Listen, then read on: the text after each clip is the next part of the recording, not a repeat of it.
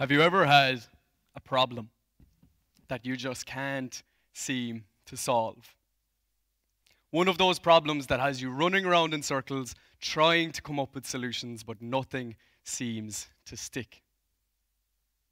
When you're faced with these challenges, have you ever thought to ask yourself, how might nature solve this? A couple of years ago, I was facing into a problem of my own. Now, it was a self-inflicted problem of sorts because it was a design project I'd taken on. My initial inspiration came from here. This here is an image of my father, and he's the one on the right, by the way. As a man who spent most of his life chasing sheep around the mountains of Kerry, he's well accustomed to traversing across mountainsides. But as the years went on, I noticed a slight change. I noticed that my father's pace started to decline slightly. And while my father doesn't suffer from any condition, it's down to good old-fashioned aging. It's obviously completely normal. But what this did was it triggered an idea. It triggered a thought.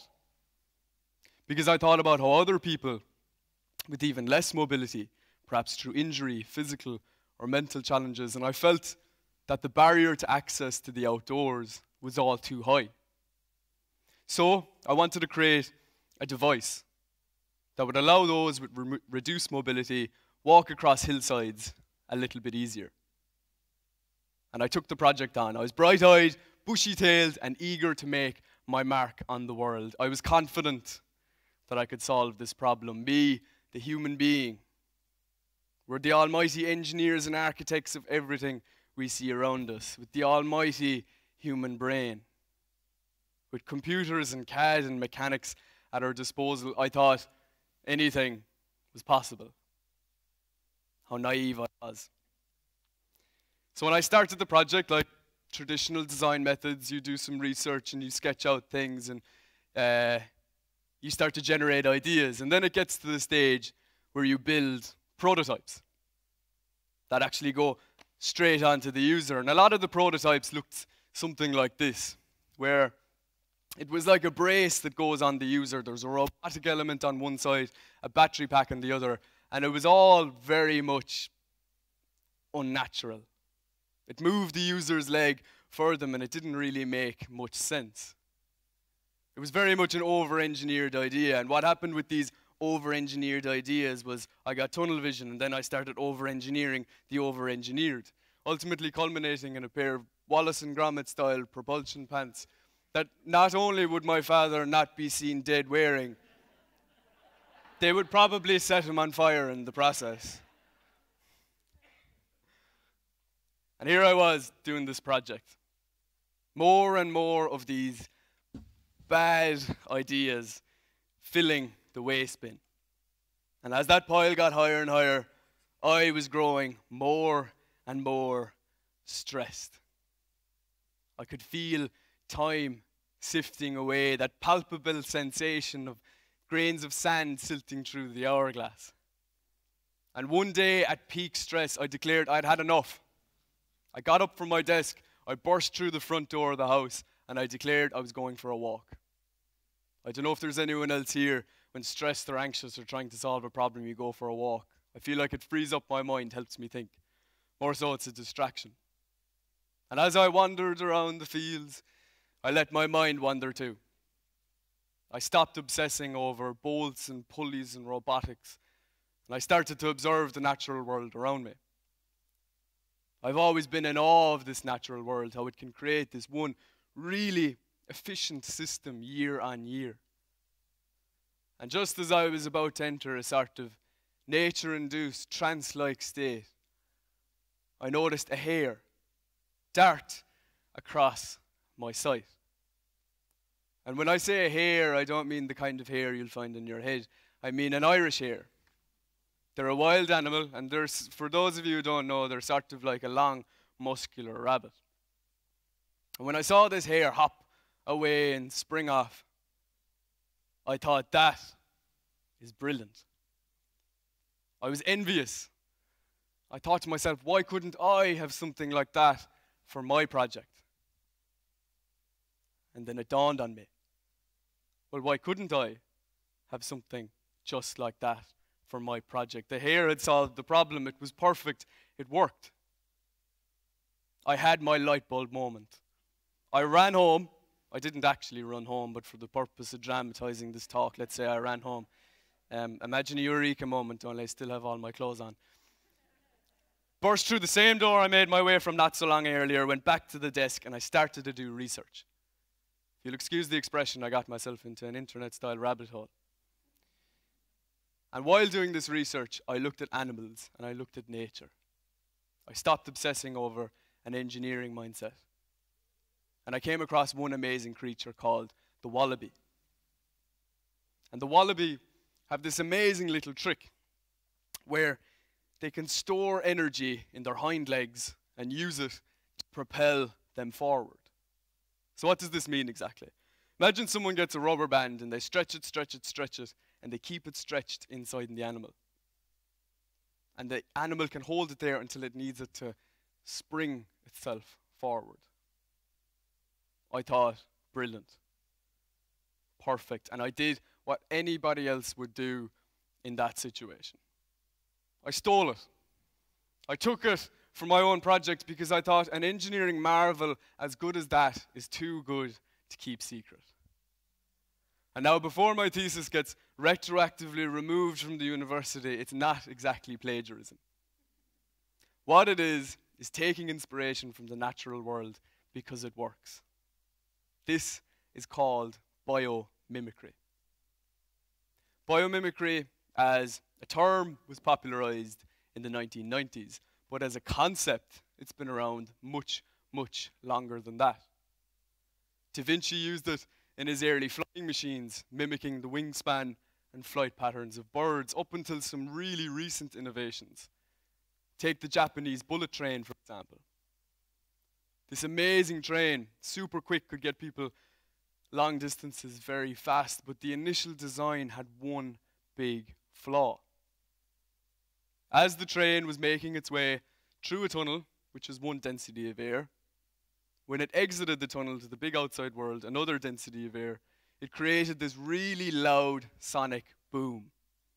This is obviously detrimental for passengers on board, wildlife in the locality, and people living nearby. So the engineers had to solve this really loud boom, and they went back to the drawing board and they tried to come up with solutions. And one of the chief engineers was a keen bird watcher. And one day, while out watching birds, as I assume they do, he noticed that something else moves from one density to another. The kingfisher bird, when swooping through the air, the beautiful, brightly colored bird darts down into the water to catch its dinner. And it does so without barely making a ripple. The engineers thought, brilliant. They cut off the front beak of the bird, not literally, they modeled it exactly. They got the front beak and they just stuck it on the train. The end result? It worked. And it worked amazingly well. The train cut through the tunnels, no more sonic boom. It was an all-round faster, more efficient, better design. When I'd come across this idea of biomimicry, I felt like I'd unlocked some sort of holy grail. I tried to apply it everywhere in my life, eating bananas upside down like monkeys do, hibernating all throughout winter because I thought bears were right. And here's where I learned the caveat. You can't sleep all throughout winter, you might get fired. And the caveat is sometimes you can copy nature exactly, but a lot of the time what you need to look for are patterns. And when I looked at my own project, yes, I had a mechanism loosely based off an Australian macropod, but I had no way of putting it on the body. I had no way of putting it on the user. Our way of doing traditional manufacturing is we take a big block of material, we carve away from it, a lot of waste, and we end up with a different shaped block of material. It doesn't really make sense. Because in nature, there is no waste. In nature, there is only fuel. In nature, things don't grow by subtraction, they grow by addition. And I wanted to grow my structure. So I took my block and I could feed it to this piece of software. And what this did was it removed all of the unnecessary material while keeping the same level of structural integrity, the same strength, yet is much lighter and results in no waste. This software was developed by using inspiration from how our own bones grow, how mammalian bones grow.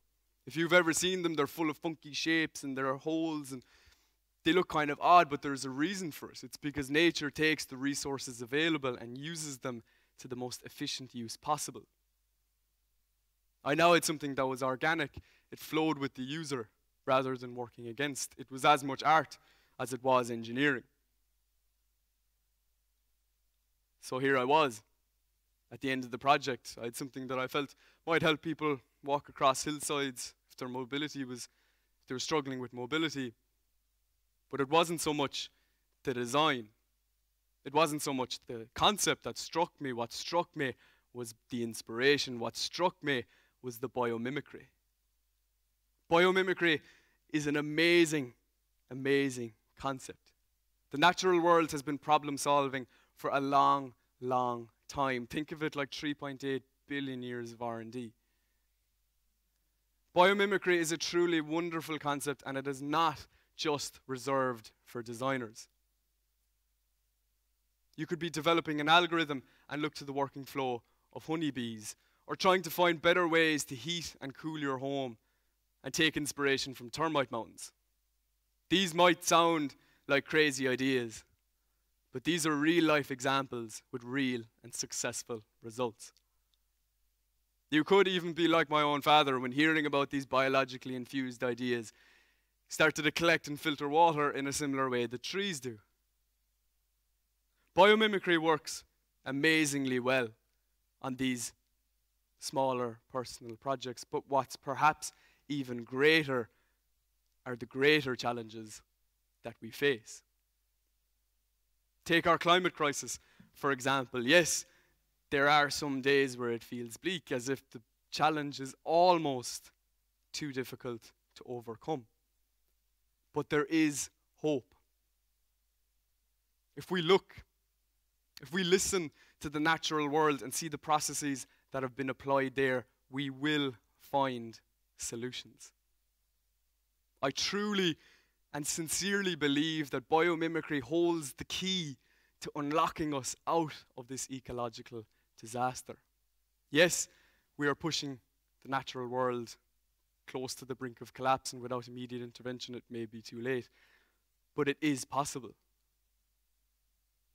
We can do it. We, human beings. That almighty brain that I spoke of. We often forget one thing. We forget that we are part of nature too.